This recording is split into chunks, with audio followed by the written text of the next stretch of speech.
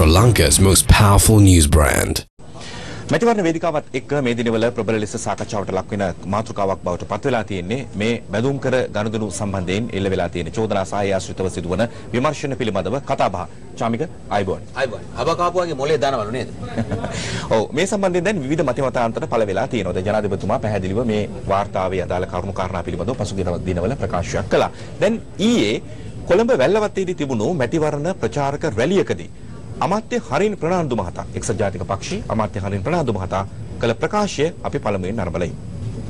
අපිට වැරදිච්ච තැන් දෙකක් තියෙනවා. අපි වැරද්දා ගත්ත තැන් දෙකක් තියෙනවා. මට නම් මේ දවස්වල දේශපාලනේ පොඩ්ඩක් මල පැනලා ඉන්නේ. ඒකට හේතුව තියෙන්නේ අපි ගෙනාපු එක්කෙනා අමුතු ටෝක් දෙනවද? ඒ දෙන ටෝක් මට නම් හරියන්නේ නැහැ කියලා. දැන් සමහර මිනිස්සුන්ට පොඩි කලකිරීමක් තියෙනවා මේ වෙනස හොඳයිද කියලා. වෙනස හොඳයි. නිමල් සිරිපාලලා සුශීල් ප්‍රේමජයන්තලා එකෙක්වත් නෙමෙයි මෛත්‍රීපාල සිරිසේන ජනාධිපතිතුමා ජනාධිපති කරේ. මෛත්‍රීපාල සිරිසේනව ජනාධිපති කරේ අපි තමයි දිගට හරහාට ගුටි කාගෙන කොල්ල කොටි දාගෙන හැම ප්‍රාදේශීය සභාවක් අස්සෙම ගිහිල්ලා මහන්සි වුණේ. ඒ නිසා බැඳුම් කරේ ගැන කතා කරනවා නම් බැඳුම් කරේ හොරු ඇල්ලුවා කියලා කතා කරනවා නම් යකෝ ඒක ඇල්ලුවෙත් අපි ගෙනාපු ජනාධිපති අපි ගෙනාපු යාපාලනේ අපි ගෙනාපු ක්‍රමවේදය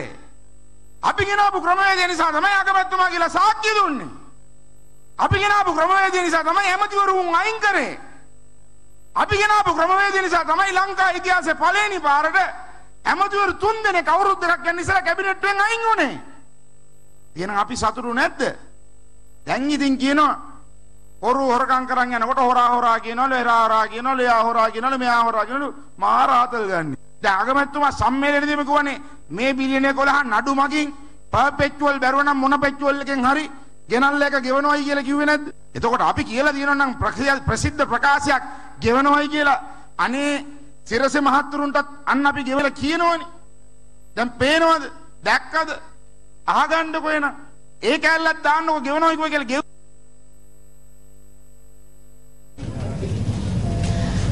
සමහර වෙලාවල දන්නේ නැති දේවල් වගේ කතා කරන බබාලට අපිට බබා කියලා තමයි කියන්න වෙන්නේ. ඉතින් එහෙම කියන බබෝ කුක්කු බෝතලයක් හදාගෙන බොන ගමන් මෙන්න මේ කියන දේවල් ටිකත් පොඩ්ඩක් මතක තියාගන්න. ඔය කියන තරම් ගුටි කාගෙන කොඩි දාගෙන කරා නම් ඇයි 2010 2015 තමන්ගේම එක්කෙනෙක් ඔරිජිනල් UNP කාර්යයක් ඇයි බලයටපත් කරගන්න බැරි වුනේ? මේක අපි දැක්කා සරත් ෆොන්සේකා මහත්තයා පොදු අපේක්ෂකයා විදියට එකපාරක් 2010 ඒ කියන්නේ ෆොන්සේකා මහත්තයා පිටින් ගියා ඊට පස්සේ මෛත්‍රීපාල සිරිසේන මහත්තයා පිටින් ගියා. මාදුරාවේ සෝබිත හාමුදුරුවෝ එළියට ඇවිල්ලා පොදු අපේක්ෂකයෙක් ගැන දිගින් දිගට කතා කරා. පොදු එකඟතාවයකට එන්න ඕනේ කියලා කතා කරා. හැබැයි එහෙම කතා කරද්දී එක්සත් ජාතික පක්ෂයෙන් කවුද ඉන්නේ ඒ පිළිබඳව සාකච්ඡාවක් වුණේ නෑ. අපි දැක්ක අවසානයේදී මෛත්‍රීපාල සිරිසේන මහත්තයා ශ්‍රී ලංකා නිදහස් පක්ෂයේ මහලේකම්වරයා එළියට ඇවිල්ලා ජනාධිපතිවරණට ඉදිරිපත් වෙලා තමයි තරඟ ආවේ. අපි ඒ ගැන නෙමෙයි කතා කරන්නේ. හැබැයි මේ හරින් බබාට පොඩි කතන්දර ටිකක් කියනවා මට කියන්න. බැඳුම් කර සිද්ධිය ගැන දැන් ඒගොල්ලන්ගේ කමිටු වාර්තාව දාලා එහෙම කිව්වනේ කිසි ප්‍රශ්නයක් උනේ නැහැ කියලා කියනවා. අර 3 දෙනාගේ වාර්තාව. දැන් එතකොට දැන් අද ඔය මේ කතාවේදී හරින් മന്ത്രിතුමා එමතුමා කියන එකේ හැටියට ඒ බිලියන 11 අර මොකක්ද එකකින් අරගෙන පියවන්න අගමැතිතුමා කටයුතු කරගෙන ඉන්නවා. දැන් 2015 පෙබරවාරි මාසයේ මේ ගනුදෙනුව සිද්ධ වෙච්ච ගමන් අපි වාර්තා කරා මේ කාරණාව. වාර්තා කරලා අපි පෙන්නලා දුන්නා මෙන්න වැරද්දක් වෙලා තියෙනවා. මෙන්න මෙතන බරපතල වංචාවක් වෙලා තියෙනවා කියලා. හැබැයි ඊට පස්සේ මොකද්ද කිව්වේ? දිගින් දිගටම වැරද්දක් වුණ බවක් නෙමෙයි කිව්වේ. මේක ආරක්ෂා කරන ක්‍රමවේදයක් අපිට පෙනුනේ. අපි දැක්කා පිටිපන මහත්තයාගේ කමිටුවක් 3 දෙනෙක්ගේ කමිටුවක් දාලා මේකේ වැරද්දක් වෙලා නැහැ. හැබැයි පරීක්ෂණ කරන්න ඕනේ කියලා පොඩි විවෘත තීන්දුවක් වගේ දීලා මේක එක්සත් ජාතික පක්ෂයේ නීතිඥ මහතුරු 3 දෙනෙක් දාලා මේක ඒ වෙලාවේ ගොඩ දාගත්තා. ඒ විතරක් නෙමෙයි. ඊට පස්සේ මේක කෝප් කමිටුවට කොහොම හරි ආවා කියමුකෝ. කෝප් කමිටුවේදී මොකද්ද උනේ? අපිට හොඳටම මතකයි ෆුට් නෝට් දාලා මේක වෙන පැතිවලට මේක ගෙනිච්ච ආකාරය අපි දැක්කා. හැබැයි අන්තිමේදී මේ කමිටුවේ වාර්තාව එළියට ආවට පස්සේ වෙනවා කාටද ටෙලිෆෝන් කෝල් ආවේ කවුරුද පාඩු කරේ මොනවද ඉමීඩියට් ලොසස් මොනවද කියලා ඔක්කොම කියුණාට පස්සේ තමයි දැන් මේ බබාලට වෙන දේවල් මතක් වෙන්නේ. ඒ විතරක් නෙමෙයි අවස්ථා ගණනාවකදී හැන්සාඩ් වාර්තා අරගෙන බැලුවොත් පාර්ලිමේන්තුව ඇතුලේ විවිධ පුද්ගලයන් කරපු ප්‍රකාශ තියා බලපුවාම අපිට තේරුම් ගන්න පුළුවන් මේක ආරක්ෂා කරන්න උත්සාහ කරාද මේක ගැන පරීක්ෂණ කරන්න උත්සාහ කරාද කියලා. තනිකරම ලොන්ඩරි එක තත්ත්වයට පත් කරලා තිබ්බ පාර්ලිමේන්තුව මේ කටයුත්ත සම්බන්ධයෙන් රෙදි හොදන එකම රටේ වගකීම් යුතු පුද්ගලයෝ ගණනාවක් සැරින් සැරේ කරා. ඒක බුද්ධිමත් ජනතාව තේරුම් ගනි. ඇයි දැන් මේක මේ පක්ෂයකට ලඝු කරන්න හදන්නේ? මේ පක්ෂයකට ලඝු කරලා මේක වෙන පැතිවලට ගෙනියන්න උත්සාහ කරන්නේ ඇයි? මේක පුද්ගලයන් පිළිබඳ ප්‍රශ්නයක්. හොරකම් කරලා තියෙන්නේ පුද්ගලයෝ. මේක එහෙම නැතුව මේ හොරකම් කරේ පක්ෂයක්ද? හැබැයි හොරකම් කරේ පුද්ගලයා කියන එකත් හරි ගන්න. නමුත් මේ හොරකම් කරලා තියෙන්නේ ඔබේ මගේ අපි සියලු දෙනාගේම EPF එකෙන් රක්ෂණ අරමුදලෙන් මහ පොරාද අරමුදලෙන් අපේ සහෝදර සහෝදරයන්ට විශ්වවිද්‍යාලයට ගිහිලා අධ්‍යාපනය හදාරන්නට ඒ මහ පොළ මුදල් ලබා දෙන මහ පොළ අරමුදල ආදී වශයෙන් රජේ අපේ සල්ලි වලින් තමයි මේ ගසා කෑම බිලියන 11ක් කරලා තියෙන්නේ. තව වැදගත් කාරණයක් ශාමික. දැන් හොරකම් කරලා හොරබඩු ටික අහපව ගෙරල්ලා දුන්නාම අපි නිදහස්ද? ඔව්. ඔබට මතක ඇති පොල් ගෙඩි දෙකක් හොරකම් කරපු දරුවෙකුට අත්ෙන්ට මුහුණ දෙන්න තත්ත්වය. අම ගෙඩි කීපයක් හොරකම් කරලා මේ ඊයේ පෙරේද ඇතිවෙච්ච තත්ත්වය. අඩුම තරමේ මහේස්ත්‍රාත් අධිකරණයකින් ලේසියෙන් අප ගන්නවත් පුළුවන් වැරද්දක් නෙමෙයි මේ සාමාන්‍ය සොරකමක්. මේක ලේසි පාසු සොරකමක් නෙමෙයි. මේක බිලියන් ගණනක සොරකමක්. රටේ ජනතාවගේ පොදු දේපල හොරා කාලා. දැන් ඔය බබාලගේ කියන කතාව අරන් බැලුවොත් ගමේ කසිප්පුකාරයා අල්ලන් යනකොට කසිප්පුකාරයා කිව්වොත් මෙන්න රාලහමි බූලි දෙක මම බාර දුන්න දැන් මම නිදහස් කියලා එහෙමත් පිළිගන්න වෙනවා ඉස්සරහට. හරින් ප්‍රනාන්දු ඇමතුමා කදිම ආදර්ශයක් දෙන්නේ. හෙට අනිද්දා වෙනකොට හැමෝම හොරකම් කරලා හොරබඩු ටික ගෙනල්ලා බාර දීලා කියයි මෙන්න බඩු මාව නිදහස් කරන්න කියලා. හරි අපූර්වයි ඇමතුමා. මේකද හොඳම ක්‍රමේ? හොරකම වහගන්න තියෙන හොඳම ක්‍රමේ මේකද? සල්ලි ටික ගෙනත් දුන්නාම හරි. අරත් දැන් මේ මහ බැංකුවේ තියෙනවයි කියන මේ සල්ලි ටික අය කර ගැනීමෙන් විතරක් මේක යටපත් කරන්න බෑ. මොකද මේ සල්ලි වල යම් කොටසක් දැනටමත් රජයට අයිති වෙන කොටසක් තාක්ෂණික මේ කාරණා දන්න අය දන්නවා මේ සල්ලි ටික මේ නවතාගෙන තියෙන සල්ලි ටික එහෙම නැත්නම් මේ රඳවාගෙන තියෙන වත්කම් ටික අය කර ගැනීමෙන් විතරක් මේක අය කර ගන්න බෑයි කියලා. නමුත් අර වංචාවල් දූෂණ කරපු හොරුන්ට ඒ වගේ මේ හොරුන් බේරන්න හදන හොරුන් වෙන්න යන හොරුන්ටත් අන්ත හොරුන්ට දඬුවමක් දෙනකන් තමයි ජනතාව බලාගෙන ඉන්නේ. චාමික අපි කතා කරන්නේ නෑ පෞද්ගලික පරමාර්ථයන්ට Tamanගේ අදහන දේවල් Tamanගේ අනිකුත් කාරණාවන් වෙනස් කරගෙන මෙහෙමයි ගන්න. වාසියක් ආවම Tamanගේ ජාතිය දාගමත කුල මලද ඕන එකක් වෙනස් කරනවා. අපි ඒ වගේ කට්ටිය තොප්පිය හරියට අපි ඒව ගැන කතා කරන්න යන්නේ නෑ. හැබැයි මේ තොප්පියත් ගයන්න අපි කිව්වේ නෑනේ ජනාධිපතිතුමා කියප එකට කවුරු හෝ තොප්පිය දාගෙන. හැබැයි අපිට ඇඟිල්ල දිග කරන්නේ හරින් ප්‍රනාන්දු ඇමතිතුමනි බොහෝ දේවල් අපි දන්නවා. බොහෝ දේවල් අපි ගාව තියෙනවා.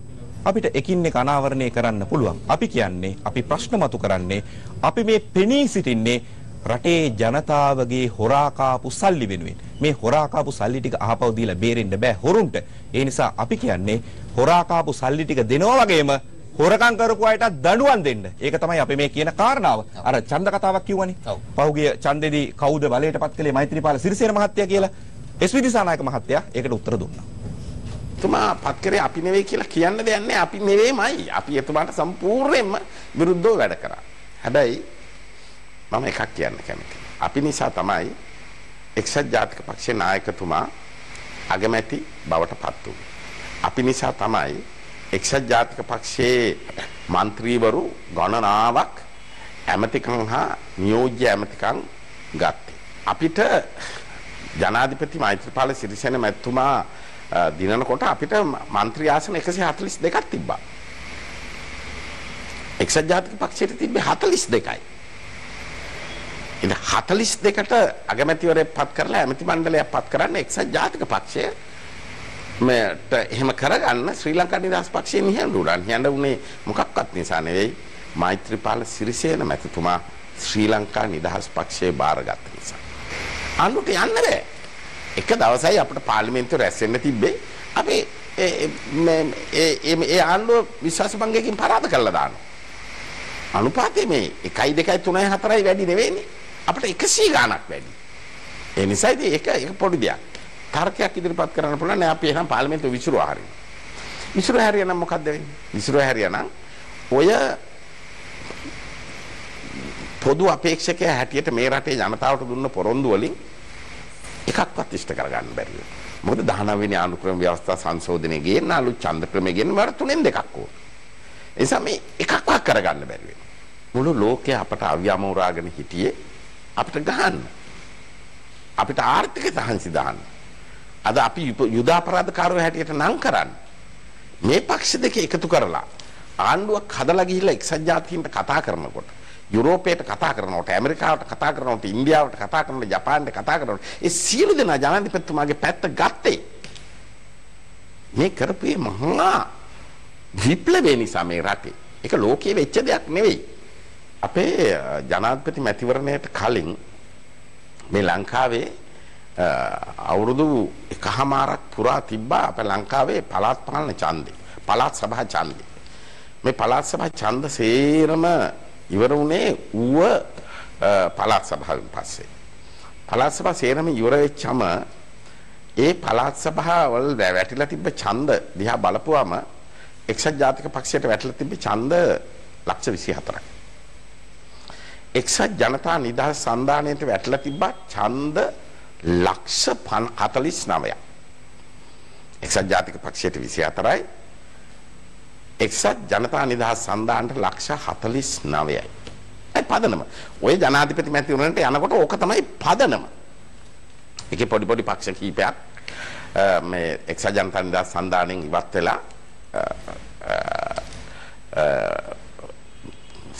පොදු අපේක්ෂකයා එක්ක එකතු වුණා. ඒ සේරම ගණන් හදලා බලන්න පුළුවන් සංඛ්‍යා ලේඛන විද්‍යාවට ඔක අමාරු දෙයක් නෙවෙයි. සාමාන්‍යයෙන් අපි වාසිය අනිත් පැත්තට තියලා ගණන් හදමු. මේ 49 මේ ඡන්දයට යනකොට 39 වෙලා තිබ්බ කියලා ලක්ෂ 10ක් අඩු කරමු. ඒ වගේම එක්සත් ජාතික පක්ෂයේ ලක්ෂ 24ට මහ ඡන්දයක් ආව නිසා ආණ්ඩු පෙරළෙන ඡන්දයක් ආව නිසා ඒ ඡන්ද ප්‍රමාණය ඒක නෙවෙයි ඊට වැඩි කියලා අපි තව දසලක්ෂයක් එකතු කරමු. එහෙම තමයි ගණන් හදන්නේ. සංඛ්‍යා ලේඛන විද්‍යාඥයෝ එහෙම තමයි ගණන් හදන්නේ. දැන් එහෙම හදපුවාම ඒ එක්සත් ජාතික පක්ෂයට ලක්ෂ 34යි. එක්සත් ජනතා නිදහස් සන්ධානයට ලක්ෂ 39යි. හැබැයි ලක්ෂ 62මාරක් ජනාධිපති මෛත්‍රීපාල සිරිසේන මැතිතුමා ගන්නවා. දැන් බලාගෙන යනකොට එතකොට හරින් ප්‍රනාන්දු කියන හැටියට සිරිසේන මහත්තයාගේ ජනාධිපතිතුමාගේ මල්ලේ සීඹලක් තිබිලම නැහැ. ඒතකොට ඡන්ද පෙට්ටිය. අපිට ප්‍රශ්න දෙකක් අහන්න තියෙනවා. එකක් තමයි දැන් එතුමා කියනවා මේ බිලියන 11ක් තියෙනවා මේක අය කරගන්න පුළුවන් කියලා. ඒ කියන්නේ බිලියන 11ක් තියෙනවා මේක අය කරගන්න පුළුවන්. එතකොට ප්‍රශ්න ඉවරයි කියලා කියන්නේ එතුමා අනිවාර්යයෙන්ම පිළිගන්නවා හොරගමක් වෙලා තියෙනවා. හොරගමක් වෙලා තියෙනවා කියලා. දෙවෙනි කාරණේ තමයි අපි තමයි ජනාධිපතිතුමා පත් කරේ කියලා කියන්නේ එහෙනම් ඕන දෙයක් කරගන්න ඉඩ අරින්න ඕනේ කියන එකද? මේක එක්තරා ආකාරයකින් බැලුවම කාන්තාවක් බේරා ගන්නවා ගඟ ගහගෙන යනකොට මම මේ බේරගත්ත හින්දා මට ඔයාව දූෂණය කරන්න අවසර දෙන්න ඕනේ කියලා කියනවා වගේ තර්කයක්ද කියලාත් වෙනවා කිසි